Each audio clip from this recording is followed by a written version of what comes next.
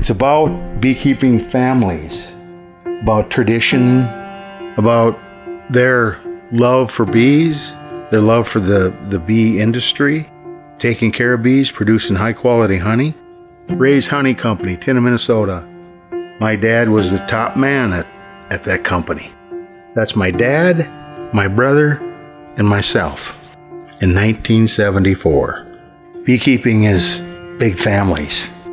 Brothers, sons, dads, grandfathers. Sometimes they go, sometimes they come back.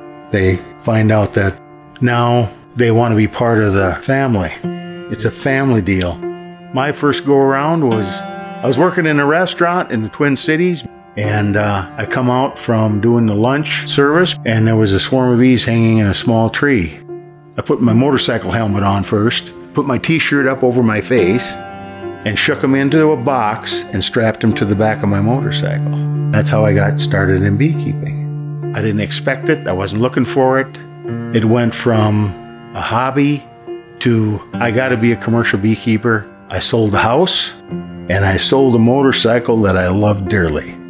So I went from 4 colonies the first year to 35 to 200 to 600 to 1,200. It took me about 25 years before I could buy another motorcycle. So this business was built, but it was not built just by me. It was built by my family. It was built by my brother, my sons, my wife. Nothing is done just by yourself. As with most businesses, it's a lifetime endeavor. That's why it's a generational thing. So when I take care of the bees, I realize that these bees don't belong to me. I'm just here taking care of them. How much money does one person need to make? I run 5,500 colonies, and do I need to run 20,000 or 30,000? No, I don't need to.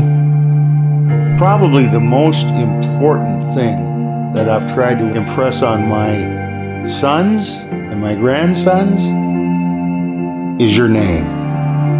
No matter how much money you got, how many bees you got, whatever, it's your name. So if you say you're going to do something, you better do it. And you better take it seriously. 40 years, it's a long time. I was a young man when I started this.